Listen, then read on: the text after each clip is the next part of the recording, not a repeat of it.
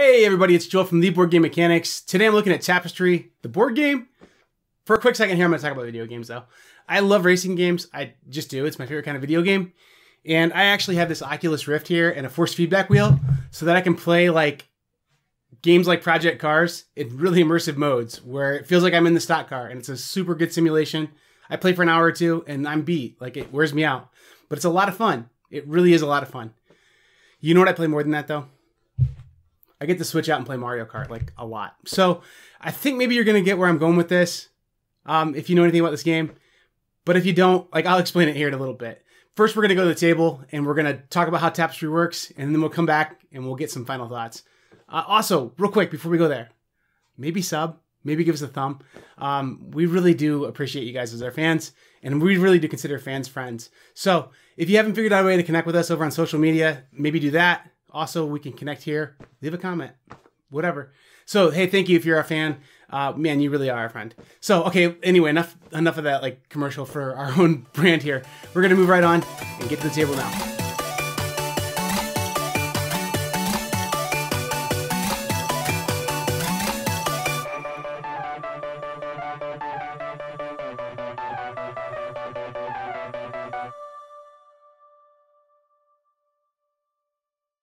Tapestry, let's get into setup to start with here. With setup, we're going to put out the main Tapestry board, which is a really nice looking board and it has these really cool rounded corners that I really appreciate and like. So it's going to set out there. Make sure that you put the side up with the number of players that you have. So I have the 1 to 3 player side up right now because I'm going to be setting up a 2-player game. One side of the Tapestry board here has these icons, and these icons indicate there's going to be stacks of cards next to it. These are tech cards. We shuffle them up. We put them face down in that pile there. And then we put out 3 cards face up. Tapestry cards we just shuffle up and they stand right there. So we take care of that. There are 2 types of discovery tiles. These are hexes that are going to be flipped over and put onto the board over time. The smaller ones are just regular hexes that would go onto the map. The larger ones are space exploration hexes. There are many more of the small hexes in this game. So there's a big supply of those. There's not near as many space hexes, so those are a higher level thing that you aren't going to do near as often. And there's a good chance you could run out of those actually if people really went heavily onto that track. These hexes, the smaller ones show just basic terrestrial geoforms.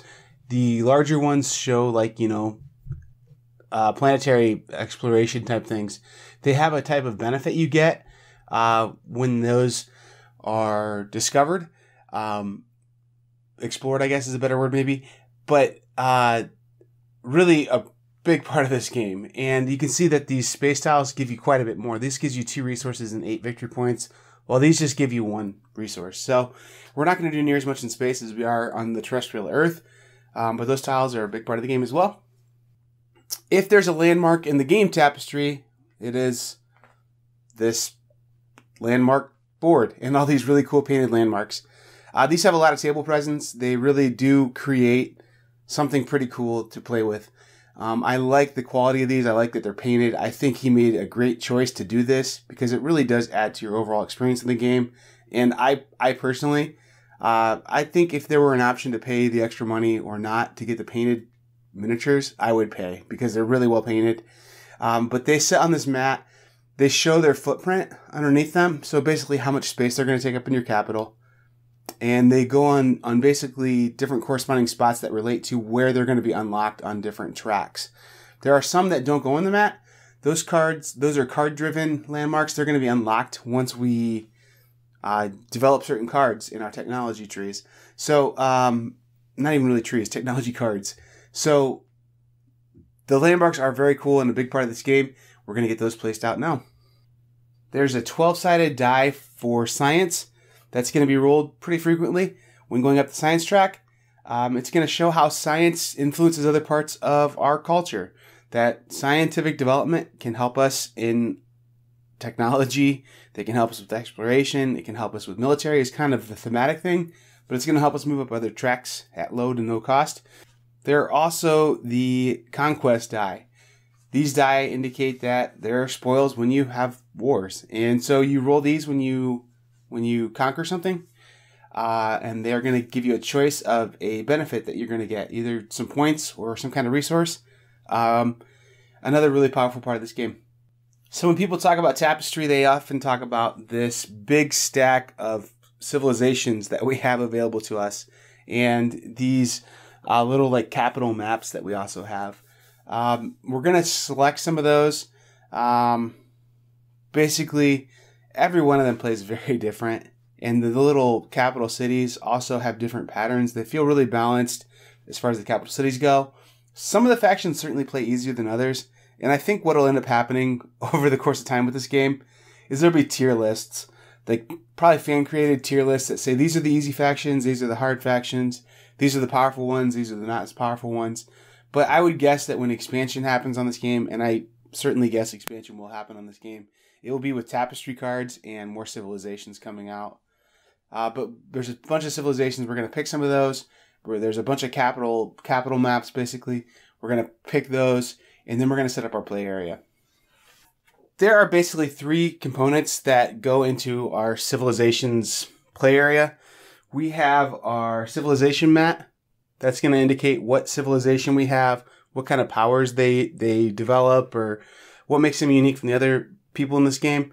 We have our income mat. This is going to show the kinds of income we get, and they're going to be able to keep track of like how many resources we have. And then we have our capital city mat, which our capital city mat is going to be what is used to like show how our city's mapped out, and it's going to be a way we score points and get some additional resources. Let's take a look at our capital city mat real quick here. This is basically a map of what our capital is going to look like when we're developing our civilization. There are some dots on here. Those dots indicate that there are places where we can't build because there's swampy land or it's impassable land or whatever you want to say. But we can't develop on those. And that's a positive and a negative because we want to fill these areas up to get resources and fill up rows and columns to get points. Well, these dots are considered filled. So there's some spots where we right off the bat are going to be able to get resources pretty quickly. So for example, when I put 3 things in this little area here, I'm going to get an extra resource really quickly. So this would be a good place to start developing, really. So it's a positive and a negative. The negative is that sometimes you can't find spots to really fit some of those bigger like landmark buildings in there without having them hang off the edge of your city. So expanding beyond your typical grid, which isn't going to help you much for scoring or getting resources, or not as optimally as it might otherwise. So you really have to do some planning with this, especially with those dot patterns, and really study that when you start the game to understand there's definitely a spatial element in this game. So that's worth taking a look at for sure. Also, your civilization has a bunch of text down here. All the civilizations function in a different way. So the architects here, for example, they really are peculiar about how they want to make their capital city map look, but it's going to give you really great benefits. It's going to double how you score things. So they're a kind of hard faction to play, but the benefits they give you are so strong, they're worth it. So maybe a little more difficult one to play on your first play, but a really good one. And there's 16 other ones. Maybe I'll do a video someday going through all of them. But for today, we're just doing a setup and general gameplay video. So all of them are very different too. They're not just like aesthetic changes, or they're not just like slight player power kind of things. These are really, they make it so your game experience is very different every time. There's some that have like a push your luck element. There's some that like allow you to invent things so much better. So all the parts of the game that we've gone over so far, all the different tracks, all the different technologies that we develop are all almost games unto themselves. And each civilization has a different way that it has you focus on certain parts of the game. So the civilization, you really want to read over that and make sure you understand what your civilization does, and maybe even stop and think about what you're going to do this game for a few minutes before you get going even. Player setup really happens on this income board. So we're going to stick these houses on the top here to cover these spaces up, leaving one space on the end open. That's going to be our initial income that we can get.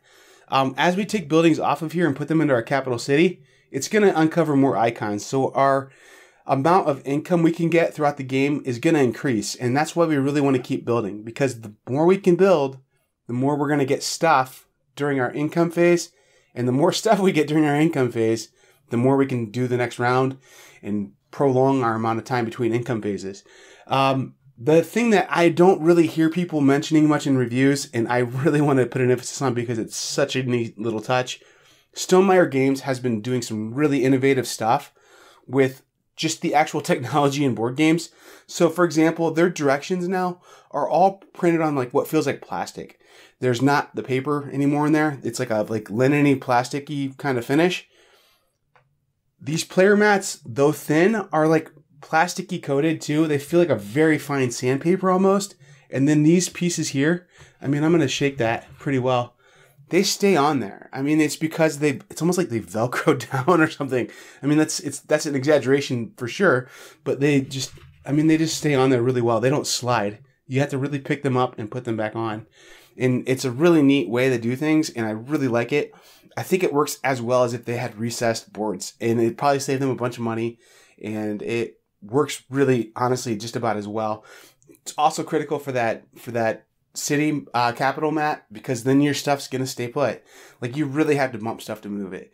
So I think that's really neat. And then these things that need to slide are made of a different material, like a smoother material, so they slide on this really well. Well, at least one side of them does. There's a side that slides much better than the other. I think it's because of the mold marks, but they do slide really well. So the surface of these mats, I think, is a little detail that I don't want to make an oversight of, because it really does add to the gameplay that your mat, you don't have to worry about keeping things lined up as much as you would otherwise if it were like that smooth stuff and wooden cubes. So I think the components in this game, I think they did a good job on it, really. And it was practical to do it this way. But anyway, when we set up, we put the houses on there. We put our 4 types of basic goods into the 0 space, and then we're ready to start. While we're here at the income board, I'm going to show that we start off with an income turn. And there's little tiny numbers there. I'm not sure if you guys can see those or not, but those little tiny numbers are there to remind us that, hey, make sure you do these steps in these rounds. So in round 1, we aren't going to put down a tapestry card because we already have the Maker of Fire down there. But we're going to do the income step for sure. And so that's where we're going to look at what kind of income is up on the top part of the board there. We have one of each of these kinds of income that we're going to take. So on my income track, I'm going to take income for that and slide it up 1 spot. Also, when I took that first income phase, I was able to get a couple other things too, including a hex tile, as indicated here, and a tapestry card. So let's get right into the gameplay now. So before we get into gameplay, I think this is worth mentioning that right here, these are the rules. No staples. Front, back, front, back. One sheet of paper. So it's not a complicated game to learn. It's actually quite simple. And that doesn't mean that it's not interesting. It doesn't have interesting choices in it. It just means that the basic core mechanics of this game are really simple. And that means accessibility. And I'll get more into this in my final thoughts, but that's a positive thing in my opinion. We're going to start the game with an income turn, which is this little area here. And it's useful that we have this little guide because it has these really small numbers here next to it. But you can see which one of these phases is going to happen in which income turn. So we know that we aren't going to use tapestry cards in the 5th one. And we know that we are only going to collect income in the 1st one. And so when we collect income, we're going to look at our income board and we're going to determine how much income we get. One of the clever things about this game is that our income is going to increase as we're developing our society. It's pretty thematic that the more you develop your society, the more you develop your capital, the more that these little buildings are going to come off, the more icons we're going to expose to get more income. And this is a concept that's familiar to us who've played things like Terra Mystica or Clans of Caledonia, but it's really well done in this game. And the first income phase, all I'm going to get is I'm going to get a currency, the science icon, a food, and a culture. So I would move these up on that track. But as we look a little closer on this track here, you can see that I also get a tile that's depicted as being a face down tile and a card with a green back on it. So I get a tapestry card and I get a tile. And even though the tile icon shows a tile face down, I'm actually going to leave that face up in front of me because I am just ready to put that out on the map at this point. It's not on the map. That's why it shows the face down. It goes into my play area. But then later when I do exploration, that's going to be able to go on the board. So All that's my first income phase. What we use that income for is to advance our civilization along these development tracks. So as I'm playing the game, on my turn, most of the time I'm going to take an advancement action. Sometimes I'm going to take an income action. So income actions we'll talk about one last time here in a minute. But that's basically what I just did, just a very minor version of it. A majority of the game is going to be me taking, advancements along these tracks. So this is the exploration track, which is where I'm going to manipulate tiles on the board and be able to put some tiles out and show that I'm exploring the world. And when I want to advance on the track, what I do is I pay the cost up here indicated. This shows me that I can pay any type of resource and move up after I've paid the cost. Then I get the benefit up here at the top. That's a mandatory benefit. So I would have to take 2 tiles, put them into my play area. However, this spot here shows a optional bonus. So I don't have to pay this additional resource to get another Tapestry card. And to be honest, I'm used to always taking bonuses in most games. This game I found that taking the bonus isn't always in your best interest. Because if you already have Tapestry cards, especially early on, resources are so tight that you may not want to take that. But you do have to take the place the tile out. At this point, sometimes there's a slash between the icons. That means do one or the other. As we keep going up, there's different tiers. So we can see this 1 and this 2 here. As we get through the tier 1 advancements, we're going to hit the tier 2 advancements. And the tier 2 advancements are basically going to just cost us a little more because we have to pay a slightly higher cost. But we're going to get this benefit here that's brand new, a landmark. So if that landmark is still available on the landmarks board, because I'm the first player to get through there, I get to take that out and put it onto my player board, which is another little part of this game too. Completing our capital is a big part of this game. But we can continue going. There's 4 tiers on each of these tracks. The exploration track here, basically about how you're going to manipulate tiles onto the board, putting tiles onto the board, and then later more advanced how we're going to explore space with some minimal, or not minimal, I guess just some putting out these brown houses.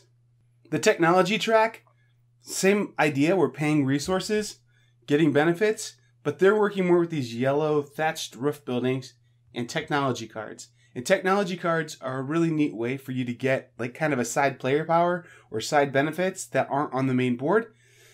Also, we have a different landmark here, the different tiers, and this one uses a slightly different resources. This one uses currency in order for us to develop it. This is probably as good a time as any to look at technology cards.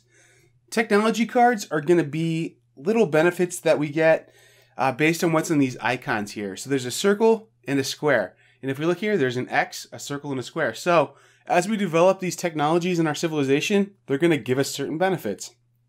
For example, the light bulb. When we first develop the light bulb, it's going to go to the circle level. And we're going to get a currency. Then later, as we develop the light bulb more, it's going to develop a building onto our capital for us. The development usually happens either by doing actions on the technology track, but there's also a development that happens when you take income. So as a part of income, you can advance these technologies over the course of a game. There's also times where you're going to wipe all your technologies out and start developing new ones. So it's really kind of a like little mini game that you're balancing. How quickly can I get these technologies up before they wipe out? Because it's the same track that wipes the technologies out that advances the technologies. The square icons tend to be more powerful because they do take 2 turns to get up, but they also have a prerequisite. So this little like indication down here says you or your neighbors, is what that means, must have writing in order to make the library at the square level. Writing is one of the things presented on the board on the income track. So those prerequisites are sometimes a little bit painful, but a part of what you have to do to develop your technology. The exploration track allowed us to put tiles onto the board and explore the map, expose more of the world. The military track is going to allow us to conquer and take over those territories. So when this happens, we're basically going to see this icon here. We're going to put one of our pieces onto the board. Combat in this game is just as minimal as possible as far as mechanics go. You basically are able to topple people and just knock their towers over. There's not a bunch of dice rolling. There's not a bunch of power calculations. It's very streamlined, very lightweight. And so people who are hoping for a combat game, this one's probably not it. And that could be why we're seeing some mixed reviews on this, to be honest. We're also going to be able to put these red buildings out when we're on this track. So that's the two basic things that happen here. We're using the culture icon in order to pay for the track here. And what that looks like is this. So when I do that conquest action, I'm going to put one of my game pieces out adjacent to my area. And then I'm going to roll these die and get the benefit presented on one of them. So this red die is primarily victory points, while the black die is primarily resources. This icon here indicates that I could take whatever resource is present on that tile, but there's all kinds of resources on this. And the victory points on this, I know there's a 7 side on there. There's also one that scores all your hexes that you have. So if you get heavy into this track, it's a good way to get a lot of points, especially if you can get a lot of hexes that are under your control and get that icon to pop for you. Science is maybe the most intriguing of the tracks to me, to be honest, because it really is an interesting thing. Because what happens is you roll the science die when you advance, as indicated by this icon. However, sometimes the icon does not have an X underneath it. Sometimes it does. If it has the X underneath it, that means you don't get to get any benefits associated with rolling that. You just get to advance on a track. Whereas if the X isn't present, then it gives you a lot of really good stuff. It has the tier system just like anything else in landmarks, but this is basically, I think, indicating that science impacts other parts of culture. So science, when we get developments, can help our military. Science can help our technology. Science can help our exploration. So when we roll the science die, we're going to roll this 12-sider, and then whichever side comes up, we get to take an advancement for free on that track. However, like I said, if it has the X underneath there, you don't get the benefits from it. If look at that. That means I would get the benefit on that other track. So it's a way to move up on other tracks that becomes particularly powerful when you're only paying 2 resources and you can move up in the 3 tier, which costs 3 resources. So it's saving you resources sometimes. But then also when you get to the end of this track, you get a really nice chance to score quite a bit of points. It does help just buff up the other tracks though. The income phase needs another closer look, really, for us to be fair to this game and give it its full treatment. Because as the game develops, we're going to do more with our income. So the income, there's a little cheat sheet icon there. Here are the 4 basic phases of the income turn. We're going to activate our culture, our civilization's powers, if possible. We're going to play a tapestry card, which are these cards over here to the side. Then this is going to say we're going to optionally upgrade one of our technologies. We kind of talked about that earlier, so slide a card up, because as time passes, we're going to develop that technology. Also, score all the icons that indicate scoring on the scoring track up there, and then, or not the scoring track, the income tracks, where the houses are sitting at. And then finally, the income phase, where we're going to get the goods that are exposed underneath those houses throughout the game, getting more and more income all the time. So these tracks are going to indicate what we get benefit-wise. This is going to show that we get two of that type of currency, 3 of the science type, 2 food, 2 culture. We're also going to get a hex that goes into our player area, a tapestry card, and we're going to be able to score some things. With the laurels around it, it shows that we're going to score our tech cards, we're going to score our capital. We are going to get just 4 victory points there, and then we would get, for all of our hexes that have our marker upright in it, we would have scored as well. So the final thing I think we really need to cover in this is scoring the capital. So our capital is a 9x9 grid with 9x9 grids inside of those little grid boxes. And so what's going to happen is when we score our capital, every column and every row is going to score us points. And I know that is changed and modified, at least with one civilization, the architects. They like to have things match, and they can get extra points even. So sometimes your civilization can impact things like how you score your capital. And so it's important that you pay attention to your civilization throughout the game. But on this one, we're just going to do the most basic scoring.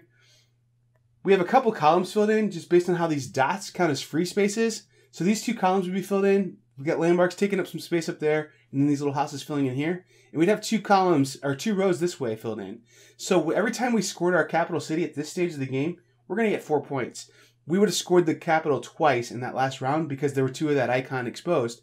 So 8 points for developing your city like this. They're actually doing a pretty good job, this player. And they might actually, by the end of the game, fill in a couple more rows yet. So they're really getting some good points at the end of the game.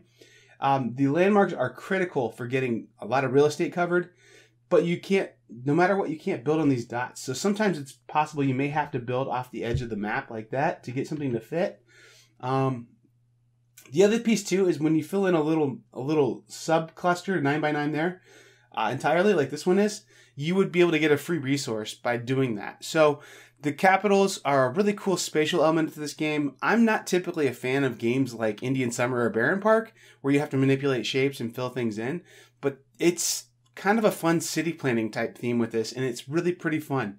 It's just basically putting these things down, and a majority of what you're putting down are going to just be one square little buildings, and then you're going to be putting down some other bigger things. Some of the things get pretty large that you put on here. So, I mean, some things are going to take up just a lot of real estate.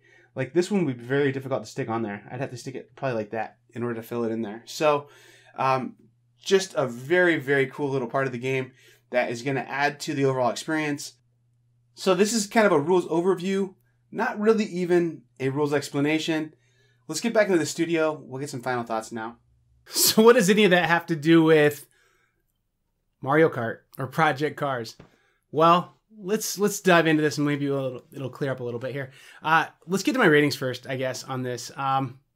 Here are my positives. The components in this game are second to none. I mean, like, they're just amazing components. For just it being a regular edition of a game, not some deluxe limited edition Kickstarter thing or something like that, the components in this game are really, really good. And I think Jamey Stegmaier said it cost $10 to make the miniatures painted in this game. I think that $10 is well worth it, because for me, someone who's painted miniatures before, it would have taken me 20 hours to do that. And I don't know that they would have turned out maybe as well as they did. So I would like super gladly pay that 50 cents per hour of my time towards having someone else do it better than me. So I am really okay with that. I think that the price point on this game isn't ridiculous by any means. I think that you get a lot in this game. It is expensive, but I think there's just a lot there. So the component quality is really top notch, even for a game with this price point. The player boards are thin, but they're like plastic, and they've got this like sandpaper texture to them that I mentioned in the playthrough. And then the huts and things are like this softer plastic, almost rubbery plastic that just sticks to it almost. And so like when you bump your player board, things don't fly. I mean, you obviously can't like swing the thing around the table or something, but it's very bump proof. And I like the technology they've used in this, and I hope that they continue doing it. Like Stegmaier's made some really cool industry-wide improvements to how we do board games. And I mean, like, I'm talking like that linen finished plastic that we use for rulebooks in their games, and the game trays being standard issue in more of their new games. So I think that there's some really cool things they're doing with their games to make them heirloom type games that we're going to keep around for a while and use. So I think this game's the same way. I think this game's like an heirloom type game that we're going to keep and play for a long time. So anyway, back to the positives. It's really easy to teach. It's really easy to learn. And another component in this game that's really important, and I think it's worth mentioning, is the it's the descriptors of the different spots. So there's a sheet in there that just shows like what every spot does. It shows the icons and then it tells what it does. So for brand new players, their first time through or two, like they're going to have that sheet in their hand. They're going to be able to go, oh, okay, I get what that does. And then the icons are really easy to understand once they click. So I don't think it's necessary for players who played this a couple times, but it's really awesome to have that available to people who don't understand what the icons mean yet. So I really do like that. And it's like inventions are kind of explained on it as well. It's a really awesome player aid, and it makes this game so accessible, like so very accessible. This is a game that I think that you could play with family members who played board games, even like at family get-togethers kind of thing. This isn't like your normal Civ games. If we want to try and compare this to Civ games, there's no way you're breaking this game out at Thanksgiving with like, you know, your aunts and uncles, unless you've got a really cool family that plays Civ games. But at any rate, like a typical family could play this game at Thanksgiving, I think, probably, if they played Ticket to Ride or some other little things like that. So it's super accessible, super easy to teach, and it's such an interesting puzzle. It's such an interesting decision-making, kind of engine building. I don't know how to compare this game to anything else. I mean, it's not like other Civ builders. There's kind of tech trees on it, but it's really more like you're building an engine of resource generation by going up these trees and making choices to decide what's the best for you in your particular time and space. It's just a really cool set of mechanics that go together, and it's not light, but it's certainly not heavy. So I don't know. It's just a really cool combination of mechanics and interesting decision making and puzzle type stuff for sure. The factions and civilizations in this game 100% make this game feel different. So like one faction, for example, the architects, you really get concerned about your capital city little map board thing there. You get really concerned about it. You really want to make sure 100% that you're developing that space efficiently, that you're matching things up as best you can, and just doing a great job with that. Whereas with other factions, you don't care about that as much because there's other things they do better. There's some factions that are just this total like luck fest. Have fun playing this little mini game of gambling. Like I'm going to roll these die and get a lot of resources or move up tracks. So I don't know. I think it's really cool that these different factions, which feel pretty well balanced, to be honest. I mean, I think I said there'll be a tier list eventually at some point, and I think there will. There'll be like, these are the easy ones, these are the medium ones, these are the hard ones, and these are the ones that are really powerful right now. And I mean, like, I think that that's okay. I think that they're close enough, though, that like they're fun to play. And then the other piece, too, is like people complain a lot about the Tapestry cards in this game, that they are really swingy and they make the game go widely one way or the other. I haven't experienced it in a bizarrely like wide, like someone rallied 40 points from behind because of one Tapestry card kind of thing. I mean, I could see where it could be possible. I just haven't personally experienced it. And then even then, like my Mario Kart analogy, like that game's super fun, but part of the fun on it is you never know if you're going to win until you cross the finish line. And it's because things like those blue shells can like wipe you out. And so like, if you were a hardcore car sim enthusiast and there was a mechanic in the game that made you wreck like randomly based on someone else getting an item and then wiping you out, that would be absurd, right? But it's still fun in the setting of this arcade type game called Mario Kart. So this is the arcade civilization builder. This game's not that simulated, thick, crunchy game that people are used to when they hear the word Civ builder. This is that fun, whimsical, play it and have fun and enjoy this puzzle. And it kind of feels like you're building a civilization, but man, you're just having fun. And you're enjoying the art and you're enjoying the components kind of game. So that's where the filter is that I have to put in there. Like, I'm not going to compare it to Through the Ages. I'm not going to compare it to Clash of Cultures. I mean, those games are great, but they're different. And you have to let this game be what it is. Okay? So if you get rid of your preconceived notions, I think that you really are going to enjoy this game. The last thing I have here is expandability. I can't see this game not getting expanded like a bunch because it has so much room for expansion in it. More factions, more Tapestry cards, more inventions. So I think this is when we're going to see more on maybe sideboards. I don't know. Like it's got a lot. The system itself has a lot of areas where I think you could expand this game. So I feel like we're going to see expansions. Maybe this can really get even better over time. So I really do enjoy this game. And I really do love Mario Kart. I love arcade racers. I love simulation racers. I love simulation games that simulate us building civilizations. But I really love this arcade version of it too.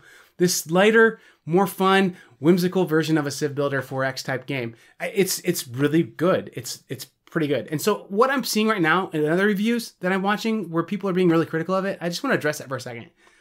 People are saying that. They're saying this isn't a Civ building game. This isn't this thick, heavy simulation of building a civilization.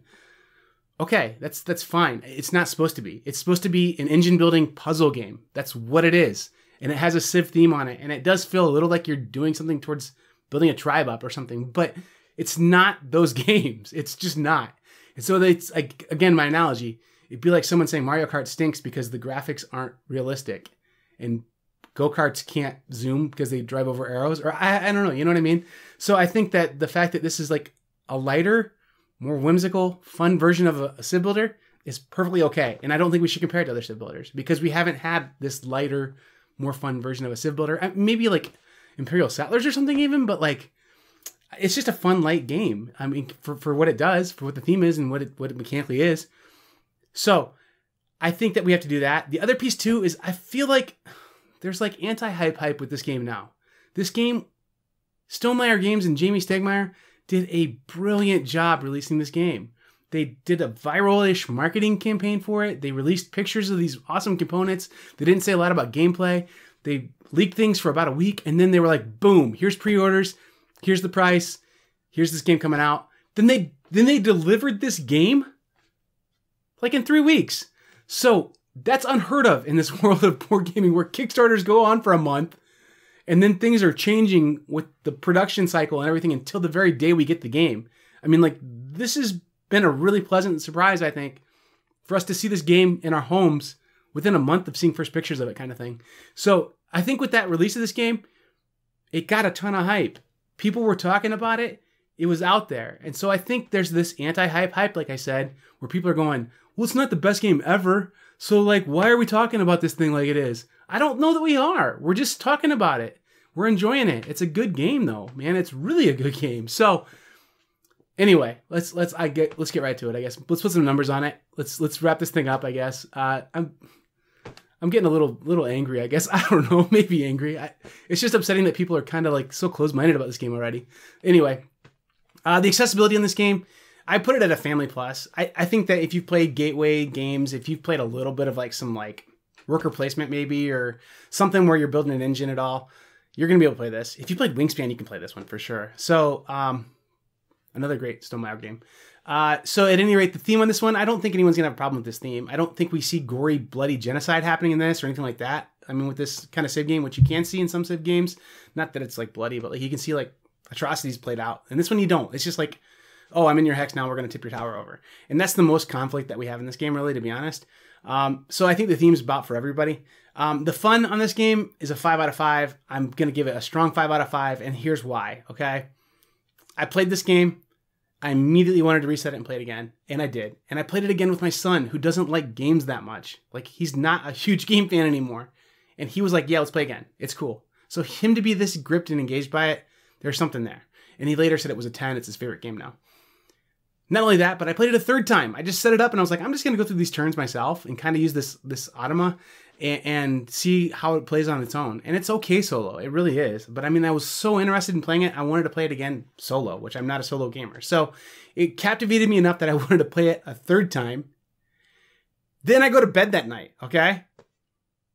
I dreamt of Tapestry. I had dreams about like different expansions where if you fill your whole city, you got this like mat that was like an extra sideboard. Or I mean, like I had crazy, bizarre dreams about it because it was this in my mind. And that means I had a lot of fun playing it, I think. So I'm giving it the 5 out of 5. The replayability in this, every faction feels so different. I think you're going to get to play this game a lot. And then beyond that, like I said, those Tapestry cards, there's a lot of them in there. You're going to see a bunch of different combinations coming out. I think we're going to see expansions too. So 5 out of 5 on the replayability without even an expansion. If an expansion never came out, this game's going to get a ton of play over a ton of time because it's good. The way how the tracks all interact with each other, it feels unique every time you play it. I mean, like, and I mean, I'm not 100 plays into this game, but I'm enough plays in this game to know that it's not getting stale for me at all. Like, I want to play it after this video is over. The design and the art, I already raved about this. It's a 5 out of 5. It's like, seriously, it's a little expensive, but I think that you get such a great value even at that price for this game. Like, the componentry in it is so good. And it is kind of expensive at $100 MSRP. That's not cheap. I mean, $100 is not an amount of money to throw away, but you get a lot in this box. And I think you're going to get a good value per play on this because of the high replayability, and you're really going to enjoy playing with the nice components in this game. So I think the value on it's really good overall, even though it is kind of a big purchase up front. And the design and the art in it, 5 out of 5. So where does this one land at?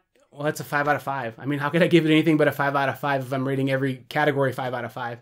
And I gave this one the caveat of, if you can accept this game for what it is, it's awesome. It's amazing. Like, if you can just accept this game for what it is, it's a perfect game. 5 out of 5. I mean, I think it's fantastic. So,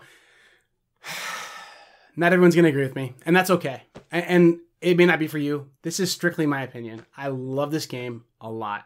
I love it a lot. And I avoided the hype as best I could so that I could try and go into this thing unbiased. And I still love it a ton. I think it's fantastic. I think that over time, we're going to see this one stick around.